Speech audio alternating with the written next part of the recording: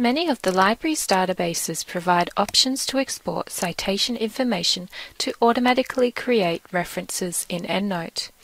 In this video, we will look at how to export references from the ProQuest and ScienceDirect databases. Each database will differ, but look for options such as Export, Download Citation, Send to Citation Manager, Export to RAS or similar, as this can indicate that direct export is available.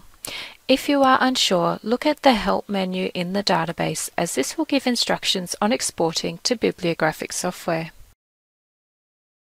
To export references from the ProQuest database, perform a search, then on the search results page, tick the boxes next to the articles you wish to send to EndNote.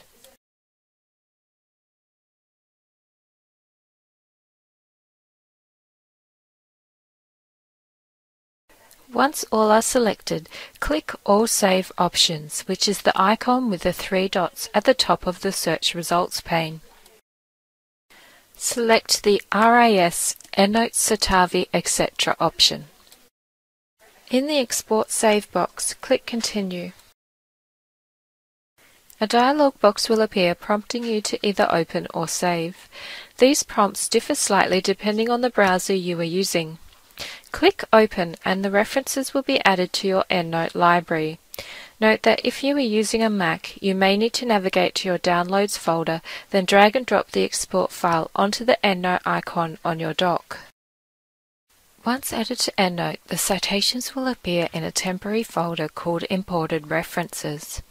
If you import further citations, they will replace the references in this folder, but all of these citations will be available in all references.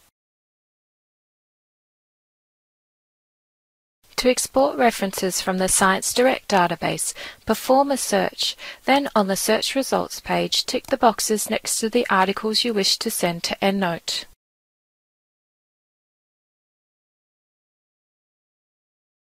Once all are selected, click the Export option at the top of the search results list. Then select the Export Citation to RAS option. A dialog box will appear prompting you to either open or save, depending on the browser you are using. Click Open and the references will be added to your EndNote library. Again, if you are using a Mac, you will need to navigate to your Downloads folder, then drag and drop the export file onto the EndNote icon on your dock.